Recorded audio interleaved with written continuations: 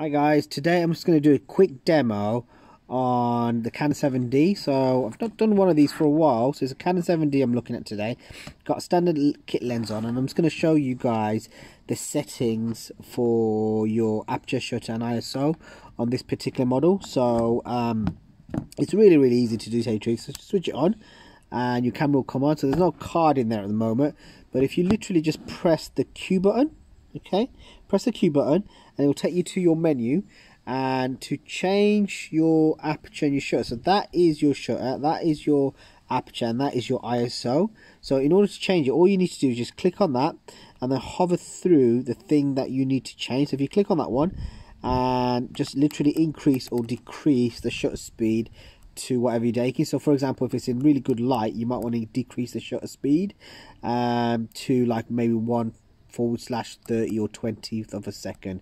And you can take it all the way down if you want. If you do slow shutter speed work, maybe you want to like make sort of kind of light drawings and maybe sort of water fountain type imagery, you can decrease the shutter speed. But in that sense, you'll need to pair with your f-stop and your shutter.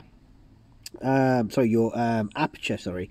So if I just increase that again, so there you go, I've increased that again, and then when you're happy with it, just click, just hover through like this, just select that, and again your f-stop, you can increase and decrease. So your f-stop is basically the opening in the camera. So the bigger the number, the smaller the opening. The smaller the opening, the smaller the number, the bigger the opening. So I've just changed that to 5.7.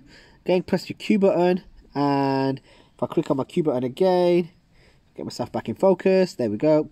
Q button, go to ISO, and I can increase and decrease my ISO. And this camera goes up to 64,000, and you can also sort of kind of roughly almost take it up to 128,000 as well. So low ISO on this, really, to tell you the truth.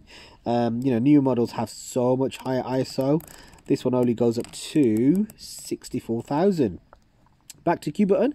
So if I click on my Q button again, I can go back to this and again change whatever I need via this as well. Okay, so basically what I've shown you today is your shutter, your aperture and your ISO. Your ISO is basically your sensitivity to light. So if you click on that, like today's a really nice day, so I'm shooting this just in my, you know, sort of back garden, really, to tell you the truth. And so if I just reduce that down to 1/100th or auto, okay, so really if you're doing it outdoors, you want to make sure your ISO is kind of auto, I would say, or the lowest number you can get, which is 100, really, especially in a nice sunny day like today.